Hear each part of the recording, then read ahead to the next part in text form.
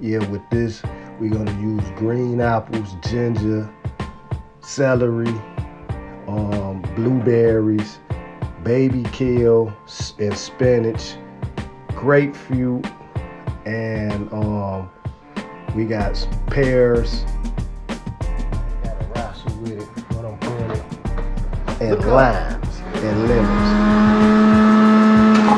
When y'all blending this up, make sure you leave the peel on. You know what I'm saying? Because that got all that vitamins up in there. So leave that peel on, man, and get all that good nutrition. It's kind of bitter, but it's good. It got a sweet taste to it, but a bitter aftertaste. So it's all about, you know what I'm saying, your taste buds. Enjoy.